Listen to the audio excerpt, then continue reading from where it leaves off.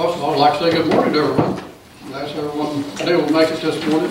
And I trust and hope that you're as thankful as I am that the weatherman was kind of off in his prediction that we were going to have some tornadoes this past week. And I've seen some of the results of the tornado after it left here down in Mississippi and Alabama. And it wiped whole towns out. That little town, it completely destroyed it. And so we're so fortunate that we got skirted again. And so we're really thankful for that. And I like to say that prayers of the Hal's dad and his family as they go through the loss of their loved one this past week. He's been ill for quite some time, and so we know that if a person is a churchgoer and he strives most of his life to please God, then he's got a lot better chance than anyone else has, the ones that don't believe and don't do what's right, of becoming part of that angel band that will be developed in heaven one day. I won't talk on this more. I thought about staying home or calling and trying to get someone else to take my place, but I know how hard it is sometimes if you don't have some warning to what's coming when you show up for church. So I decided to go ahead and do the best I can. And this little lesson, I'm sure Brother Paul is going to be looking at a lot of other scriptures that go with it. So it's just touching on some things. It's not going depth in it. And hopefully I'll be able to stand up here and get through it. But as you know, I'm still recuperating from that surgery. And they tell me I got to retrain some of my inner parts. And so far, they seem to be training me. I don't seem to be doing any good with them. But hopefully, in time, it will get better. I talked to Rita's sister. She was a doctor's assistant for several years, and I was telling her, she'd asked me how I was doing. I told her, I'm talking good. And I said, I still got a problem inside. And she said, don't get no big hurry. So sometimes it takes 6 months to a year to get over this. So I'm going to keep plugging along and keep trying. And with the Lord's help, we'll overcome it. For the main reading this morning, and I'm sure most of you have this lodged in your brain, in your mind. We've been have knowledge of it from a very early age, those of us who are members of the church. That's John 3:16. John 3:16 will be our reading this morning, and the topic will be God's plan for saving man. So he had a plan for those who wish to have something better, something different after this life is over. And so it's not something that people are going to get just because they ask for it. It's something they got to prepare for. And sometimes it takes a whole lifespan to get ourselves set up and ready for that last day when Christ will come back and judge those who have done wrong and those who have strived to do right throughout their lifetime. So turn with me, if you will, to John 3:16. Thank you. For God so loved the world that he gave his only begotten Son, that whosoever believeth in him should not perish but have everlasting life. And I noticed that should not there. And a lot of people want to put would not. And that don't believe there. It still should be should not. They should not perish, and they won't if they follow the commands. And we know that one of the greatest commands we have is to love our Savior and follow after his instructions. And sometimes as we go through life, it becomes really difficult for us to do that. But we have seen through past years that it can be done. We've seen a lot of brothers and sisters go on from this life, are waiting for the judgment day, waiting for that new home. And so at this time, this place an honor privilege to go to God in prayer, so we ask that you humble yourself while we pray.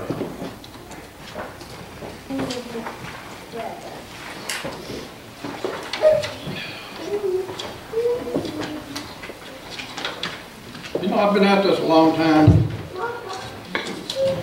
and I like to feel that I've accomplished a whole lot in my lifetime as a Christian, and I've always done the best I could. Now, I know some place we feel like we come up short, but we know that the Lord watches over us, and He knows our thoughts and our plans and all these different things, our intentions. And one thing I've never been able to do, and that is I never did have a real good memory. You know, I couldn't look at a scripture and get the numbers straight in my mind, and somebody come along 15 minutes later and ask me about it, I'd probably be able to tell what I said. But it's something that we all have problems with, I know, and some of us have photographic memories, and they can look at these things and go right back to them every time. One of the old brothers that I always looked up to, he was able to, when you mentioned something in the scriptures, he'd be able to tell you right where it was at. And he'd just take you there and show you. And so he spent most of his life studying and teaching the gospel also. My dad did too. Most of you knew him. He did the very best he could too. But this little deal here, God's plan for saving man, the first thing we'll look at, and like I say, I'm not going into all these scriptures. You can do it at home, you can study it at home, and there's a lot more than what I'm going to give you. The first thing is divine love. The next is God's grace. Then there's Christ's blood, the Holy Spirit of the Word, the sinner's faith, sinner's repentance, sinner's confession, sinner's baptism, Christian love, Christian work, Christian hope, and Christian endurance. And no one in this life that I can fathom in either way will be what Christ did. He came down here with a plan. And so many things was out there that was disrupting his idea and his teaching on how things should be. Once he sets up his gospel and leaves his apostles and disciples with carrying it on, then that is a bewildering job they had to do. And we're thankful that they accomplished their plan, their resolve, just like Christ did his. You know, it's kind of hard to believe that someone that we're not acquainted with physically, only spiritually, would have done all the things that Jesus did for us. And then all the humiliations and all the bad things that people threw at him, he was able to go through it and maybe even get stronger. But he accomplished his mission. He accomplished what God sent him down here to do. And we look around us at all the different teachings this day and time, how they are not happy with what Christ put down, and so they like to change things around a little bit to suit themselves. And you know, it's a free country, and people worship the way they want to. It doesn't have to be the way Christ told them to. And so they've got their own way, doing things their own way. And these things will come to light in the day of judgment, whether they were successful at what they were doing or not. You know the Pharisees, they had their own form of worship service, even though they didn't have God's promises until Christ came. And when Christ came, the Gentiles, the Sadducees, and all the rest of them could have a portion, a part in that life that Christ promised us after this life is over through obedience to His Word. So He says that God sent His only Son into the world to condemn the world, but that the world through Him might be saved. He that believeth on Him is not condemned, but he that believeth not is condemned already, because he hath not believed in the name of the only begotten Son of God. And this is the commandment, that light is come into the world, and men love darkness rather than light, because our deeds were evil, and they still are. So many things that they do are evil, and they don't do things according to the Scriptures. And it's hard to believe that they can actually think that they're going to have to be rewarded for not doing what Christ said. I seen a little remake of a deal that happened several years ago. I'm sure you'll remember it well. David Koresh in Waco. That was an example of someone who was coming up with his own ways of doing things, and through some bad strokes and bad things that happened, a lot of those people lost their lives because of following him. So whenever we decide to become a Christian, lead a Christian life, we need to find out what Christ expects of us. What's His plan for us? And what's He going to reward us with if we continue in His plan? And that's the best thing you can come up with. I don't care how far you look, how far you search. Man cannot come up with any plan better than Christ has and God has for us. The ones who obey His teaching and who love Him. Christ said, if you love me, you'll keep my commandments. That's not too hard to understand, is it? If you don't love Him and you don't respect Him, you won't want to follow Him. But if you see what He has done, the things that He accomplished while He was here, then you'll understand why He was the most precious gift ever bestowed upon this earth. When He came down Germany and died on the cross for a bunch of people 2,000 years later were never to physically look upon Him, physically to put our hands in His side and the piercings and do the things that they did back then. So our faith is one thing that sets us apart from a lot of other people, because they have ideas, but they don't use them according to the Scriptures, according to their knowledge. So the divine love that God showed us, even though He wasn't acquainted with us, He didn't know us back then, but He knew those people back then, and He wanted to give them a chance for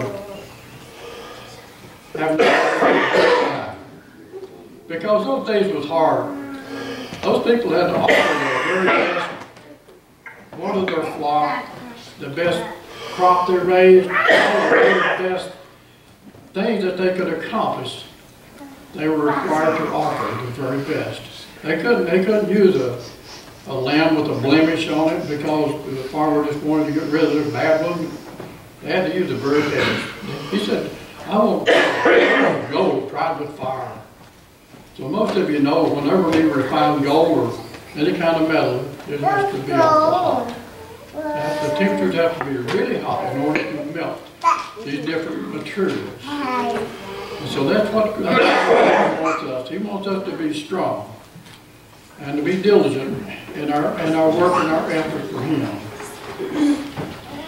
So we've seen divine love in John 3:16. So let's look at God's grace, Ephesians 2 and 8.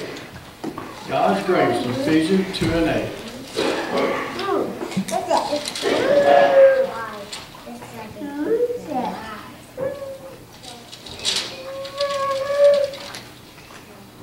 For by grace are you saved through faith, and that not of yourself, it is a gift of God. Not of works, lest any man should boast. So there's people out there, they have missionaries all over the world teaching a form of gospel. And some of them probably according to the scriptures, and actually some of them are not, but they're all over the world. And when you look at some of the good things that these people are doing for other countries, other people, then it's hard to imagine that they wouldn't be accounted worthy of God's grace, of His love. But still, it kind of boils down to, if you love Him, keep His commandments. Don't try to change Him. Keep Him. Keep His commandments. So Ephesians makes it plain in the 2nd chapter and 8th verse. For by grace are you saved. It says here in the 10th verse, for we are His workmanship, created in Christ Jesus unto good works, which God hath before ordained that we should walk in them. And that's what He requires, that we walk in His footsteps as close as we possibly can. Someone asked me one time when I was taking care of the communion, said, you're not Christ. How come you put yourself in Christ's place? I get up there and standing and breaking that loaf and signified as Christ's broken body. And I asked him, I said, would you define Christian for me? A Christian is a Christ-like person. So that answered the question, didn't it? Even though I'm not Christ in the body, still, in the spirit, we're taking His place, doing His will. And that's all we should desire to do, what He commanded us to do. Nothing more, nothing less. Next one we look at is Christ's blood. Romans 5 and 9, Christ's blood. That blood was really potent, really powerful. It's so potent now that when we're baptized, His blood washes away our sin through obedience and through baptism in that watery grave. We can wash away our sins. And even though we don't have a lot of worldly things going on in our lives before we become a Christian, we're still need to wash away our sin, because as we go through this life and endure things, there's a lot of people, a lot of teaching that's going to be contrary to what God's Word says. So we need to be able to discern right from wrong. I do what's right instead of what man says. Romans 5 and 9.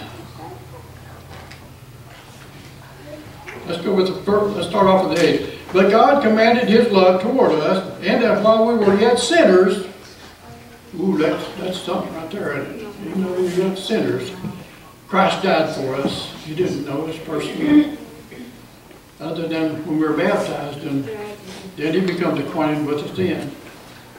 But before that, He didn't know us. Much more than being now justified by His blood, we shall be saved from wrath through Him. So He tells us that I'm going to put more on you than you can bear. I mean, you're going to have trials, you're going to have tribulation. I'm going to make everything real easy for you. It's going to be hard. And you're going to have to be really determined, really seeking something better than this life in order to achieve it. And so that's why we still, 2,000 years later, we're serving Him the way His Word tells us to, as best we possibly can. While we were yet sinners, Christ died for us. Much more then, being now justified by His blood, we shall be saved from wrath through Him. Now, I don't necessarily mean physically saved. We shall be spiritually saved when this life is over.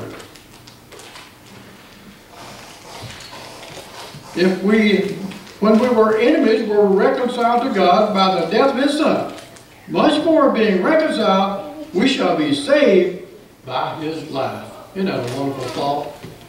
2,000 years later, we can follow God's command and we can look for a better life after this life is over. But like I say, it's not always easy. It's not always easy, you know. Whenever you think about that cruel mockery that they did on him, and all the bad things they did to him there on that sad day, right before it, you know, and the least little thing pops up around us and causes us to become angry and to think evil thoughts. If he hadn't been as strong as he was, then how could he have been able to withstand all the terrible things they've done to him? It's amazing. It's amazing that he was able to do it. For if when we were enemies, we were reconciled to God by the death of his Son. After being reconciled, we shall be saved by his life. And not only so, but we also joy in God through our Lord Jesus Christ, by whom we have now received the atonement. So we receive atonement. We receive his blessings. And we receive his promises by being immersed in the watery grave of baptism. And there's a lot of other people out there who decide to do it different ways. But when the day of judgment comes, they will find out whether they were doing it scripturally or the way they wanted to do it. And that's what they'll be judged by. And so we want to do it as much as possible to the way that he tells us to. The Holy Spirit, one of God's plan is that we have the Holy Spirit, Romans 1 and 16. Romans 1 and 16, for I'm not ashamed of the gospel of Christ.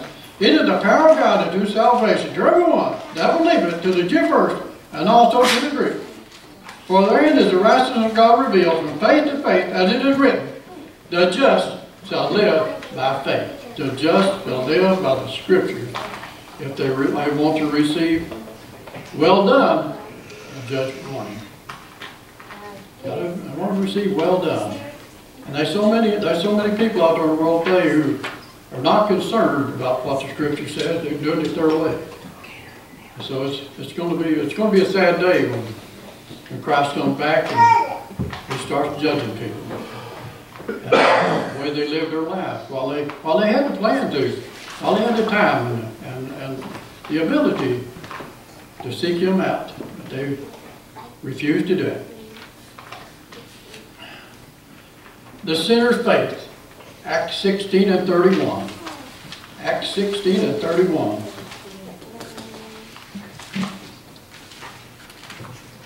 And they say, believe on the Lord Jesus Christ, and thou shalt be saved, and thy house. And they spake unto him the word of the Lord unto all that were in the house. He took them the same hour of the night, washed their stripes, and was baptized, he and all his straightway. So there's still people out there in the world who claim to be over the Scriptures who don't require baptism for the washing of the sins away. They have different ways of explaining this.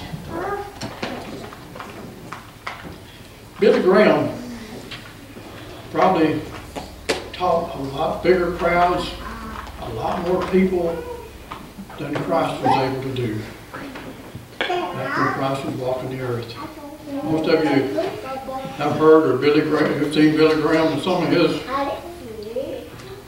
his teachings. One thing I always wondered about is whenever he was through with one of his lessons, he invited people to come to the front bench and say the sinner's prayer.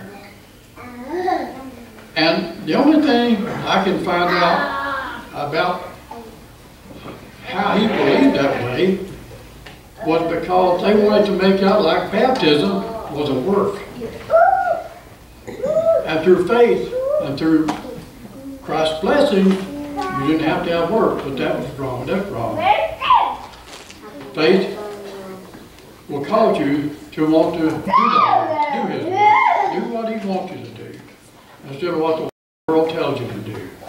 And I know sometimes it's hard to separate these things and be able to turn against some of them. But in the day of judgment, it'll all come to light. It'll all come to light. And that's when we'll hear it said, "Well done, thou good and faithful servant," or "Depart from me, you workers of iniquity." We're going to hear one or the other. And so it should be a blessing to know that our Savior died for us. He gave his life for us. And all we've got to do is to be obedient to what he tells us. And he's willing to give us eternal life after this life is over.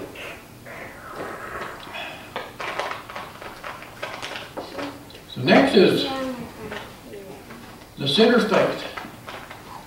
I just got through with that one. The sinner's faith, then we'll go with the sinner's repentance. Luke 13 and 3. Luke 13 and 3.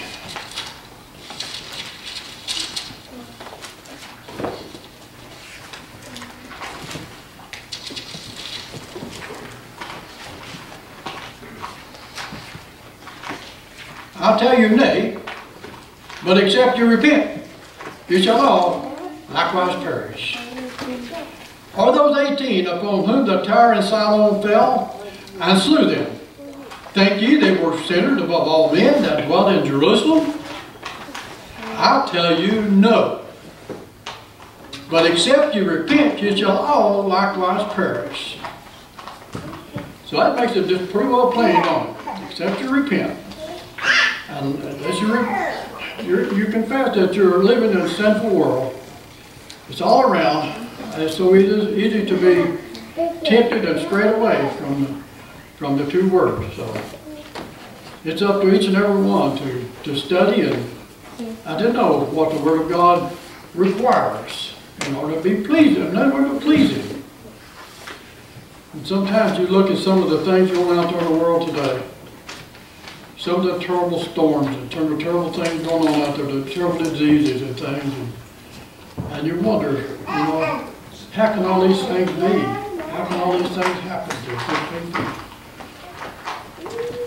It's always been that way. It's always been that way. All the battles that went on during the old scriptures, the old Bible, thousands and thousands of people were slaughtered, for one reason or another, because God wanted them to be at that time. He doesn't want it that way now. He wants us to be meek and humble and willing to confess His name before men and willing to do the works that He set out for us to do.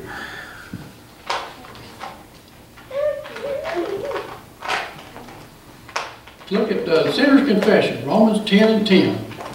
Sinner's confession.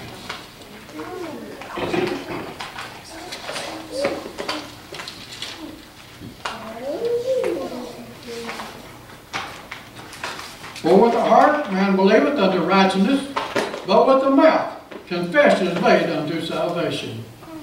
So it's a necessary part of God's plan for saving man, is that we're to be able to confess His name before men. And we're to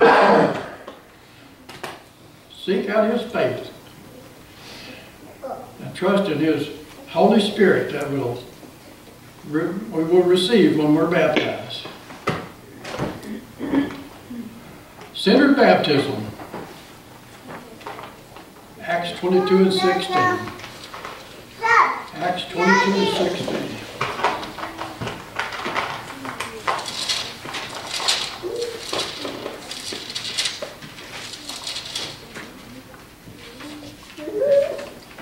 And now why tarriest thou? Arise, be baptized, wash away thy sins, calling on the name of the Lord. And so we've seen that a lot of those people at that time, they received the word and they were so happy, they were so jubilant that they didn't have to do the things of the old Bible required.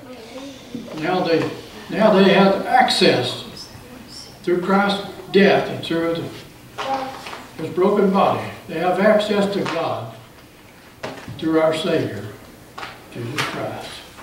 It's a wonderful thought, isn't it? They didn't have access to God back during the old times. They took their animals and their sacrifices to the priest, and he took care of whatever it was, however they offered them, whether it was fire or whatever. And then that's the only way they had of conversing with God, unless they were one of his apostles or disciples. Now it's not that way. If you want to converse with Christ, what you got to do is bow your head, get down on your knees, and pray. And that's the way we do it in this day and time. So things have changed for us in a lot of ways, and we should be so thankful that they have. After the baptism, we found that next one is Christian love, Matthew 22 and 37. Matthew 22 and 37.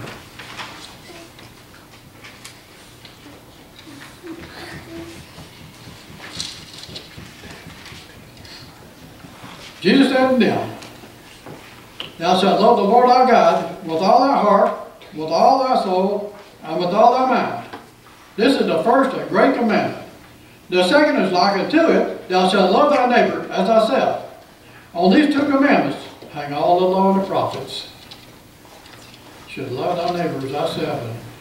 Sometimes we're confused about who our actual neighbor is. The scriptures pretty well make that plain. Your neighbor is the one that will help you in the time of need. And you're supposed to be like-minded. You should be able to devote your time, money, or whatever to those around you that we see that are in need. So it works both ways, doesn't it? It works both ways. Christian love, Matthew 22 and 37.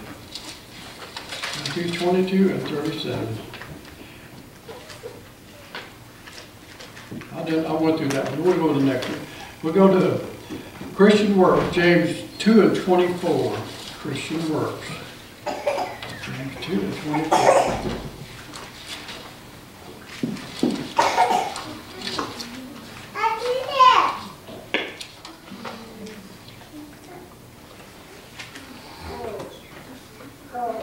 You see then how thy works by man is justified, and not by faith only. Likewise also was not Rahab the harlot justified by works, when she had received the messengers and had sent them out another way. For as the body without spirit is dead, so faith without works is dead, being alone. Faith without works is dead. So we've got to have this Christian faith. Also, we need to have this Christian hope. Romans 8 and 24. Christian hope.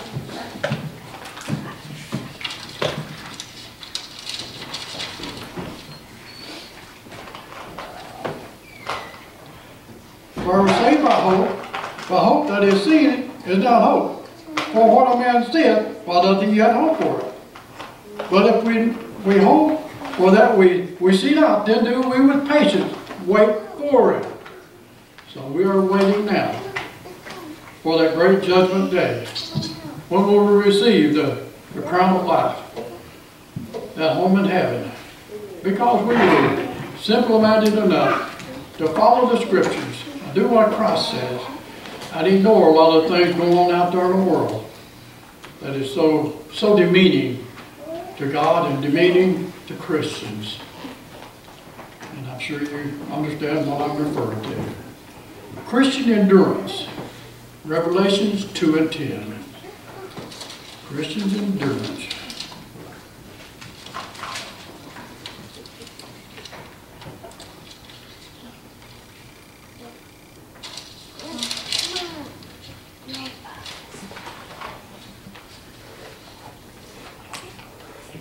For none of those things which thou shalt suffer.